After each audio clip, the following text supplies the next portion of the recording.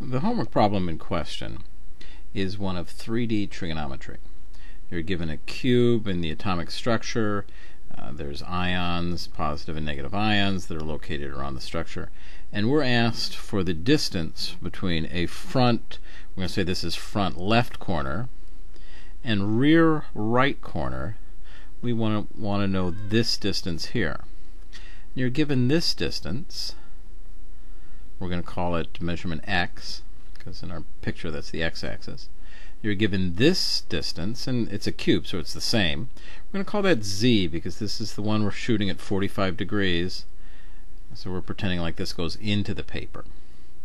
And we're given this distance, again it's a cube, so they're all the same. And we'll call that axis y. So how do you find the distance from lower left x to upper right y, deep in the z of the cube? Well, it's simple Pythagorean, and you break it into two pieces.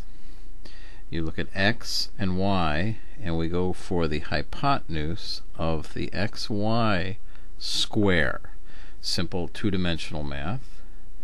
And the hypotenuse, the resultant for the z square, would be equal to the square root of x squared plus z squared.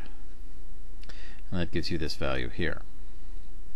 Now if we look at this triangle, the diagonal of the xz square, the upward side of the right triangle, the y side, then we find the resultant that we're looking for. Well, let's call it the answer. That's going to be equal to the square root of this rz thing, this xz thing, squared plus y squared. So we've got that.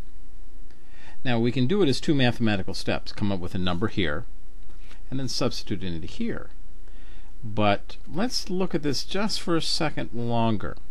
Our answer can become equal to the square root of, now what was r xz? R xz was the square root of x squared plus z squared. What are we going to do with that? We're going to square it. Well, the square root of x squared plus z squared squared is simply x squared plus z squared.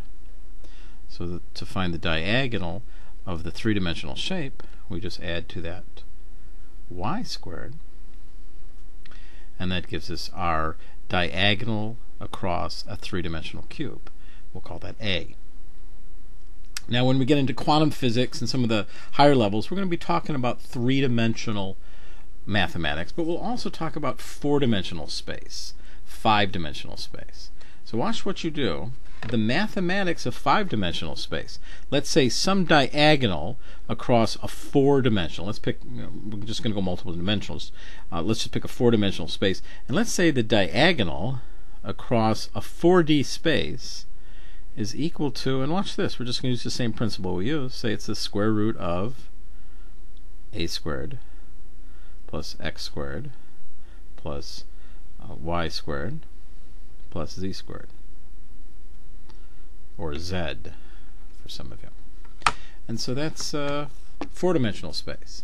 Five-dimensional space continues onward. All right then, well that's your first homework question. The rest of them are conversions. Just be very meticulous and you'll be fine. Thank you.